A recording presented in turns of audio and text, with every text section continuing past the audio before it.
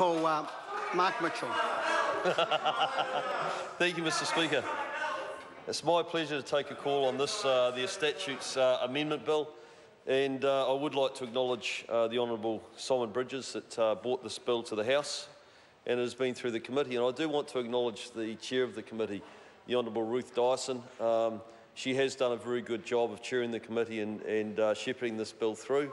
And I also want to acknowledge, of course, the outstanding Deputy Chair, Paul Foster-Bell, who also takes a leadership role on that committee. Mr Speaker, of course, the bill tidies up legislation which needs provisions clarified or minor technical corrections made. Amendments must be technical, short and non-controversial, and it is a good way of getting legislation into the House that on its own would not get here. We do need to continue to modernise our statute book in a rapidly changing world. I have to say that I was quite pleasantly surprised when the Chair of the committee was recognising and praising the Honourable Chris Finlayson, and that went on for about 2 or 3 minutes, and I wondered when it was coming, and sure enough it happened. She suddenly switched into manoeuvres. She realised what she was doing. So she was searching for something to speak about. She decided that she'd switch back into a 17-hour filibuster on housing. She decided to go back to the future and try. She had nothing else to talk about, so she started talking about and trying to reinvent the filibuster, which, unfortunately, we saw the opposition run out of steam on that last week. And then we had Mr Farfoy get up and make a very good contribution. You're welcome.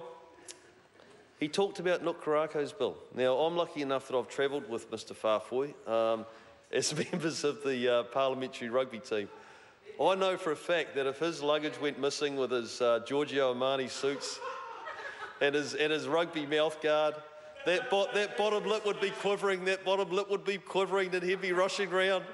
It's very hard to get another mouthguard to fit Chris at a very short notice like that. So the other thing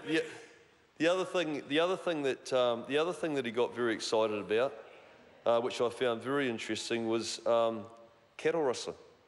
For some reason, he seemed to really hone in on rustling, and also singled out and picked on our JPs. And I just want to make one comment and a serious note on that, is that our JPs provide an extremely important service in our communities.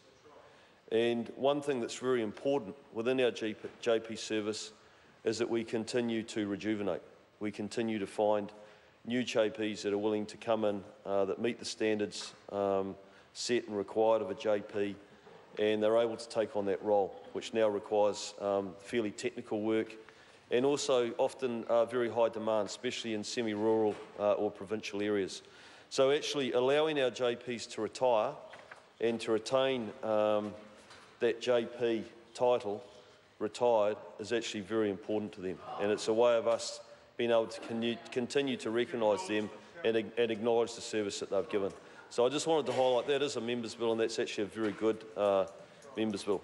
So, Mr Speaker, I'm very happy to take this call on the Statutes Amendment Bill and recommend it to the House. Thank you.